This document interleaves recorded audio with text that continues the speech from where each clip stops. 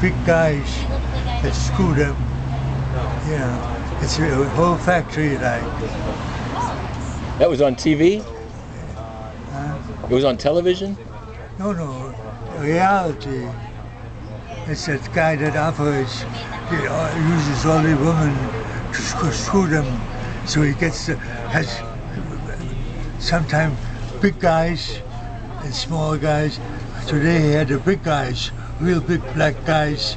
He would screw the women. He would screw the women.